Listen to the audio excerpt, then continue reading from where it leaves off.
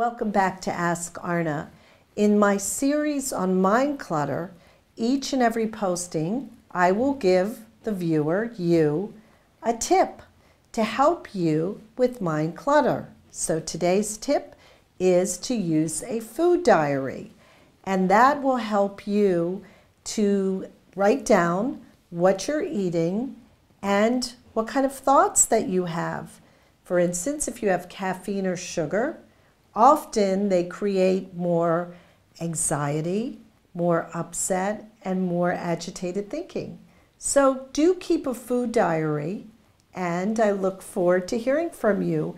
And I think just the more we become aware and conscious of what we're putting in our body, that also includes what kind of thoughts we have, and they really, really go together. So I'll see you tomorrow for our next posting.